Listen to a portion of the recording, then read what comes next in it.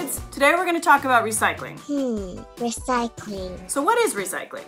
Putting the right things in the right bin, and then it goes smashed. Labeling them, and then you put it back together, and then you can use again. Yeah?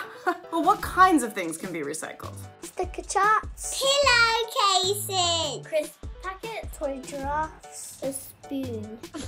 So we use recycled materials to make our clothes. Things like cotton, paper, and plastic water bottles. We even use recycled water to dye our clothes. So why do you think we recycle water? So we don't waste lots of water. If we use all the water, there won't be enough water for everybody in the world to use. You're right, guys.